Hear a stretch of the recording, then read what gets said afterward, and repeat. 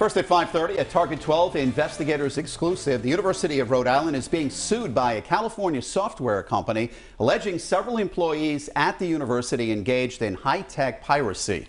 Good evening, I'm Mike Montecalvo. And I'm Shannon Heggie. The company Synopsys alleges URI employees used counterfeit keys to thousands of times to access its software illegally.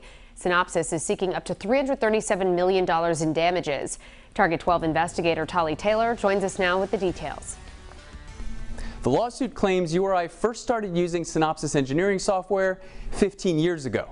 Then in November, according to the suit, several URI employees began using counterfeit keys, which violates the company's software copyright. Synopsys Incorporated filed this lawsuit in the Northern District of California in January, alleging the University of Rhode Island violated the company's copyright. It states that Synopsys offers an academic program which allows URI to train students using the company's software. But according to the suit, multiple URI employees started using counterfeit keys to work around the company's access system, doing so over 135,000 times. In response, Synopsys claims the conduct was willful and done with knowledge of wrongdoing, and demands a trial.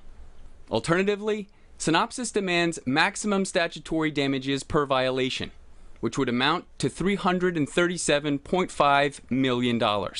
When reached for comment, a URI spokesperson said he couldn't comment because it's pending litigation. A Synopsys spokesperson said the piracy that occurred on URI's campus last year was immediately halted and has been remediated. The university's actions serve as an example of the power of collaboration in combating users who attempt to thwart Synopsys license controls. A court filing earlier this month shows the two sides are in settlement talks. The hearing is scheduled for July 22nd in California. With the Target 12 investigators, Tolly Taylor, 12 News.